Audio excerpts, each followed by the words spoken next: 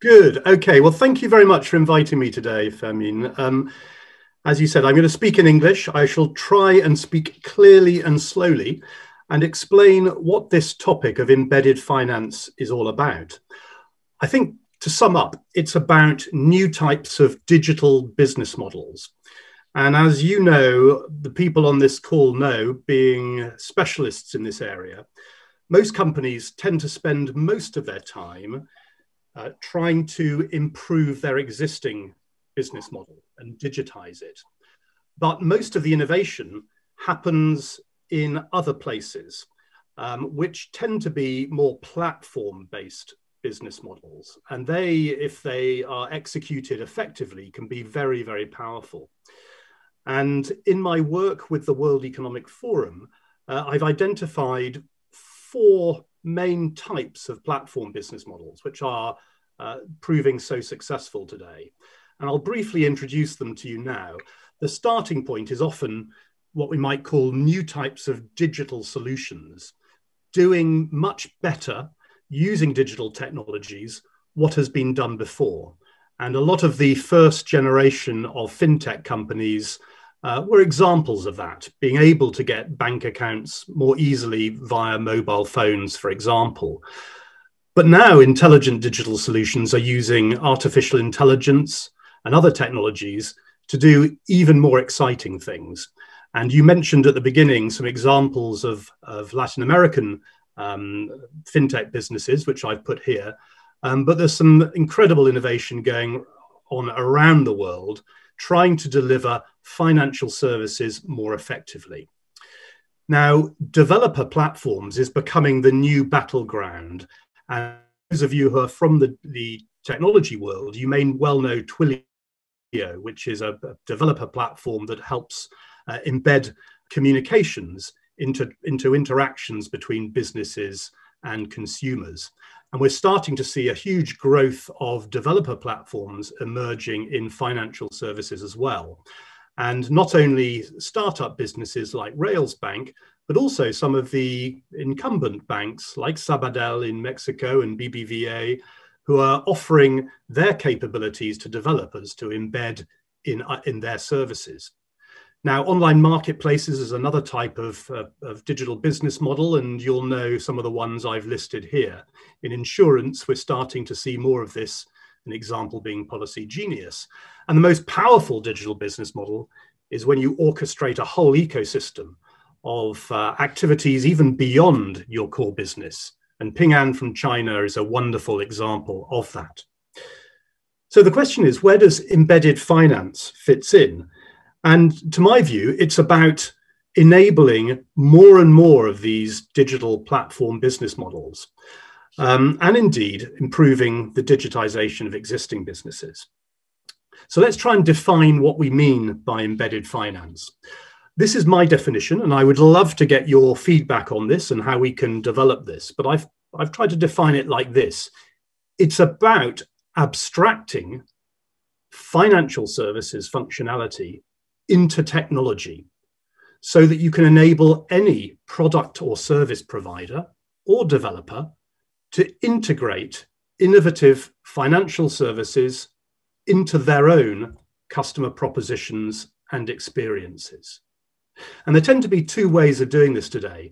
One where it's a visible add-on to a proposition that already exists. For example, extended warranties on products that you might buy from the internet, or indeed insurance being offered at the same time as buying a flight or a travel service. Or it could be an invisible native component of a service. The consumer doesn't see it. The service provider has just bundled it in to their core proposition. But the key thing about embedded finance is it needs to be, or to be successful, personalized, helping to create personalized solutions for users and relevant to the context in which the financial service needs to be consumed. And ultimately, it's about providing better customer experiences for every business. It has to be about very easy integration and, importantly, leveraging more real-time data from multiple sources and enabling new growth. And on the right-hand side here, I've shown a few examples that you're probably aware of. For example, Uber, whereby payments are just embedded in the service. And increasingly, Uber offering bank accounts to drivers. Digital wallets being offered by companies like Starbucks, or insurance being connected to devices based on the behavior that you undertake. Or indeed investments being embedded into your e-commerce activity by Yuebao in Alibaba's ecosystem. And if you're a user of WeChat in China, there's all kinds of financial services that you can access through their ecosystem. But what's most exciting, whether you're either a VC, a private equity company, a startup, entrepreneur, tech company, or indeed an incumbent financial service institution, if you look at the uptake of embedded finance so far and project it forward, you get to some very, very interesting numbers. And on the right-hand side here is some analysis I've done showing the potential value creation of organizations that enable embedded finance in 10 years' time, and how that compares to the total value of financial institutions today, or indeed software companies today. And what's happening is that new types of organizations are leveraging financial technology to create new types of propositions for new customer groups. And the projection is that these businesses that enable this, whether they're businesses that exist today like Square or Stripe or some of the other startup companies, or indeed new companies that don't even exist today, the projection is that this could be very, very exciting into the future. And the question for all of us is, where do we play in this market and how do we win? Well, I'm hoping that that figure you see on the right-hand side there is enough to excite you that there's something interesting here that we need to look at. Now, what does this mean for merchants of different types? Well, I'm going to share with you a number of examples here. For software businesses, people who are enabling other businesses through software, projections suggest that by adding, for example, payments to their proposition, they could increase their total addressable market, or indeed their average revenue per user, by 2 to 5 times. If you're a retailer of products, and particularly a small retailer, often the profits on selling the product, in this case, a bike, are very, very slim and small indeed.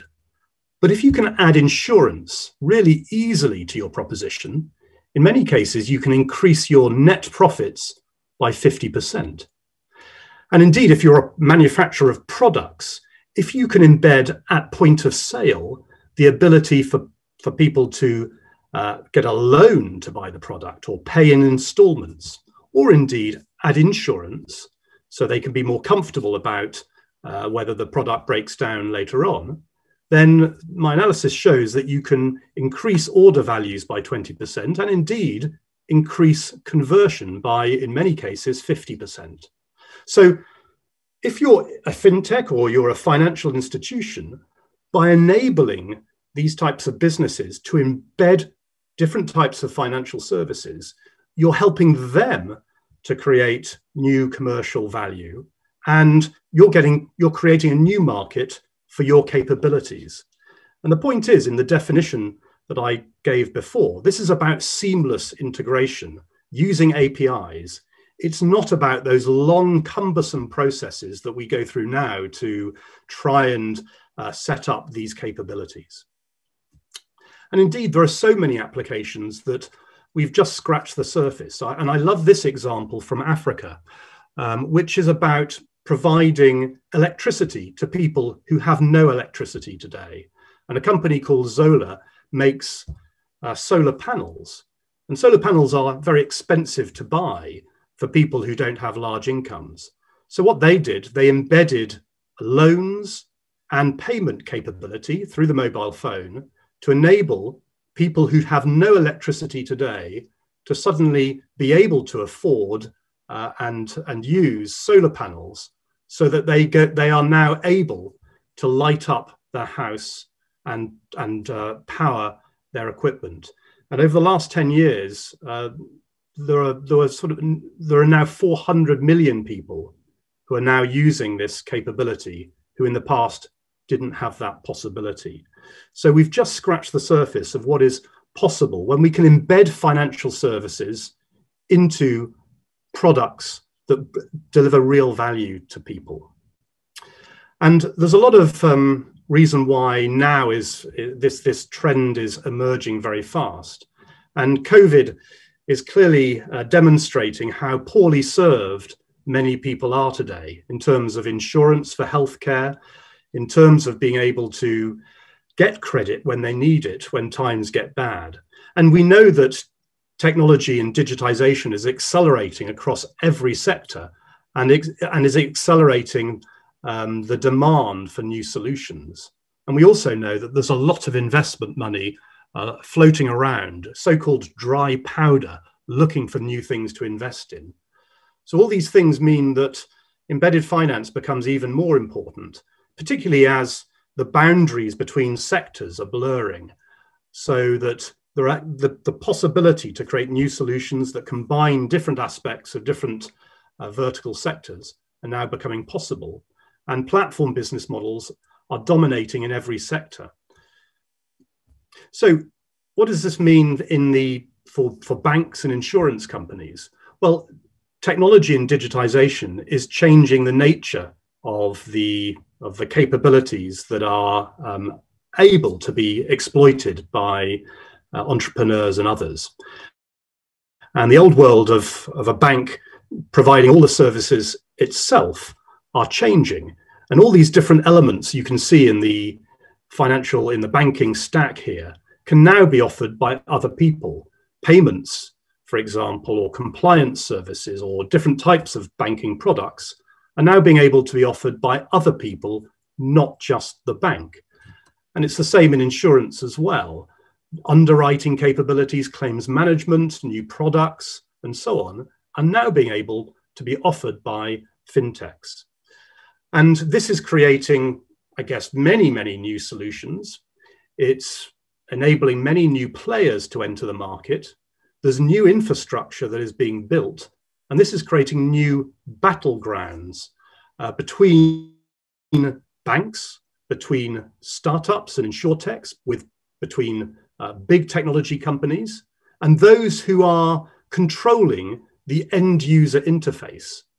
So, as you know, most people spend much more time on things like WhatsApp or Facebook, or increasingly services like Rappi, than they do in the banking or the insurance company's app. And so we have a battle for the attention of users. And we're now starting to see new developer platforms and marketplaces aggregate the capabilities of banking and insurance companies and making them available to non-financial services, platforms and apps. And the question is, if you work for a bank or an insurance company, is the danger that we might be relegated to just providing people access to our license or offering rather commodity capabilities? Are other people going to be grabbing the more valuable origination and distribution capabilities that we had control of in the past? And blockchain is emerging, of course, which is creating new digital assets that, again, are being made available through different channels. So what we're seeing now is many different players involved in embedded finance with different needs. And in this map here, you can see how I've made a contrast between incumbent businesses, that's either traditional enterprises and traditional banks and insurance companies, and then the digital native companies. So that's either startup businesses, fintechs, who are now very powerful on the right-hand side, and digital businesses from outside of financial services, who are, as we know, extremely powerful. And these organizations all have different needs. On the top left, enterprises now, they know they need to digitize faster, and they also need new revenue streams and new growth.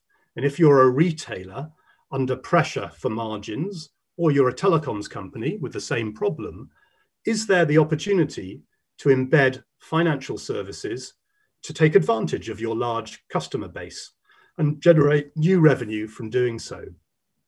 If you're a bank or an insurance company, you need new channels to market. You want people, more customers to use your products, and you're looking for new growth. And are the old ways of trying to create partnerships with existing enterprises, are they effective enough as our whole sectors digitize?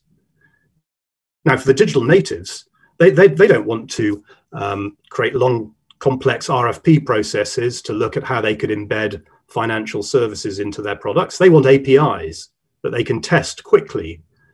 They want access to new sources of data so they can create new solutions for their customers. And so for traditional companies, whether they're banks or they're traditional enterprises, they need to provide the same type of API-led platforms that developers who are creating digital services need to take advantage of to create more exciting, intelligent digital solutions. So just finally, I would say for us all, that those are, if you like, commercial benefits or opportunities for commercial organizations. But embedded finance has the potential to help us all as individuals, as citizens, and as society. And particularly if you think about financial inclusion, helping people to save better, helping people to get loans that are cost effective, helping people who may only live on $10 a day to get healthcare insurance and other types of insurances, and helping the world to achieve its sustainable development goals. So I believe that financial technology, it's accelerating so fast, it has the potential to be the world's new innovation platform. Just as mobile and the cloud has been today, this new type of innovation platform, financial technology, can enable embedded finance to be embedded in all kinds of activities that we take part in throughout our lives. So thank you very much. I hope this has been a useful stimulus for our discussion today. Thank you, Simon. Thank you for sharing those insights, that vision about the opportunity. Well, it seems to me that embedded finance is trying to solve the problem that banks have been trying to solve with a generic approach for decades and centuries. But now with embedded finance, brands and non-financial companies could solve that financial need at the right moments, right? Within the context, with a lot of data, right? Is that correct? Is my interpretation correct here? Yes, exactly. So, often I want to be able to pay for something. I want maybe insurance or I want a loan when I need it. And increasingly, as an individual, I'm accessing those services online, either through the mobile phone or through the web. And I would prefer the financial service to be available there and then. If I buy something, I don't really want to call up the insurance company and arrange some insurance. I don't really want to call up the bank and arrange a loan. It would be much more convenient for me if that was embedded in that experience exactly when I need it. And I think that's the key opportunity, and particularly for merchants and retailers to be able to embed that. As I said, I showed those examples that show the commercial benefits for them to either attract, retain, or add more value to what they sell to their customers. You mentioned that some brands could be expanding their revenue base or the total addressable market by 2 to 5, right? Seems like a huge opportunity to let go for many non-financial companies. Could you expand a bit more on this? Yeah, exactly. So if you are a B2B software company, for example, and you serve a vertical market like let's call it the restaurant sector, and you provide operational software to help restaurants run better, Now, currently, the restaurant will have to speak to someone else about managing payments, online payments or digital payments. Now, if you're the software company providing the operational software, why can't you, or you're in a very good position to also offer payment capabilities to the restaurant? And now it's possible to do. And if you do that, I gave that example, the addressable market that you have is much bigger because payment volumes are quite significant compared to buying the operational software from that you're providing. So for B2B software companies, SaaS-based software companies, this is a very bit significant opportunity. Yeah, actually, you've mentioned a number which is mind-blowing, like $7.2 trillion globally, right? Twice the value of the 30 largest financial institutions. Who's going to capture this value? Who's best positioned to do it? Well, at the moment, I say tech companies, technology companies, because they know about APIs, they know about platform business models, they know about creating ecosystems around themselves. So if you look at the top 10 financial institutions in the world 10 years ago, they were all banks, they're all big banks. If you look at the most valuable financial institutions today, half of them are not banks. The biggest one is Visa. The second is MasterCard. PayPal is the fourth. Ping An is a company that completely transformed itself. And if Ant Group does its IPO, it'll be in the top 3. Square and Stripe and other companies. And those are companies that are now becoming the biggest financial institutions in terms of value rather than the banks. So my current feeling is it's those type of digital native organizations that will win in this market unless the financial institutions do a dramatic change. And I show the example of Ping An because it's a good example of what you can do if you're committed to this. Ping An was a Chinese insurer 30 years ago, but it looked at what Alibaba and Tencent and others were doing 5-10 years ago, and it said, we want to operate like that. We want to create a digital business model like that. And the leader said, we are no longer an insurance company. We're a tech company that happens to have financial services licenses. And once he said that changed the whole culture of the organization. And they created a strategy and executed it really well. And that has catapulted them to be the 5th most valuable financial institution in the world. So it is possible for incumbents to compete, but they need to think dramatically differently outside of their normal way of thinking and invest heavily, reallocate capital to the types of platform business models that will be successful in enabling embedded finance. Yeah, so clearly it's a threat, right, to the incumbents. But if the incumbents get it right, do you have an estimation of the increase in the percentage of revenue or return of equity that you think banks could achieve if they effectively deploy and execute an embedded finance strategy? It's a very good question. In fact, I've spoke to a CEO of a Mexican bank, I won't say who, recently, and he is looking to invest heavily in this area. And he said that he believed that in 3 or 4 years' time, half of his return on equity will come from what he called bank as a service. I would call it embedded finance propositions. So what that means is he's increasing his total return on equity by 50% if he executes effectively, going from a very difficult business model, which is the banking business model today, but adding on top of that the digital business model. Now, another example is from the Far East. Another big bank in Singapore I spoke to recently said that it's making a big play in this area as well.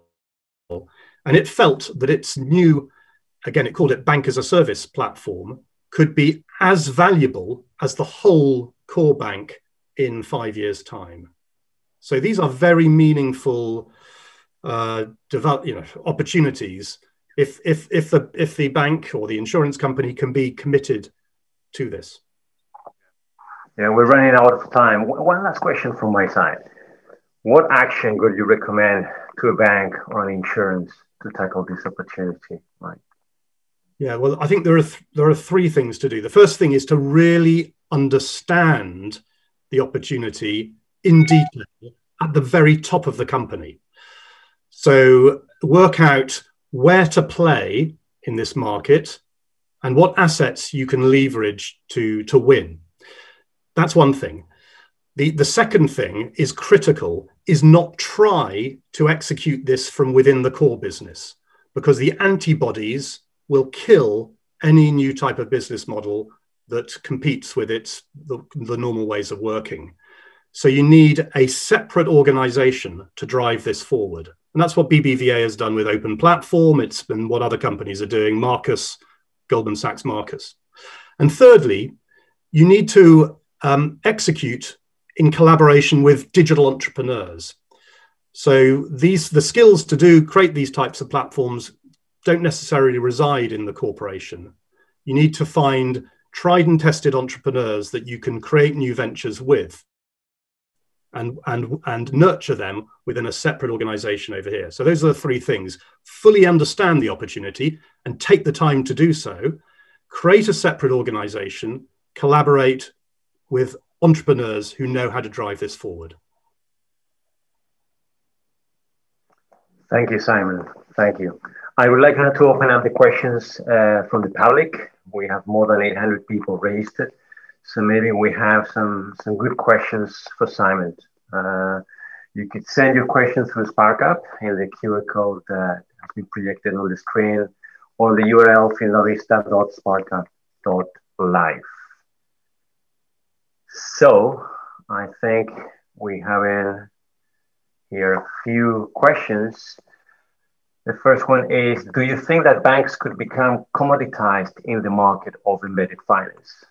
Well, absolutely. If you remember that diagram I showed of the stack, the industry stack, the danger is that the banks just become license providers. You know, they rent out their license to innovative fintechs or other players, and most of those other parts of the stack, as I said, can now be provided by digital companies and fintechs. So that is the real danger. Yeah. Okay. One last question. Will Apple, Amazon, Google, and Facebook transform the market industry with embedded finance?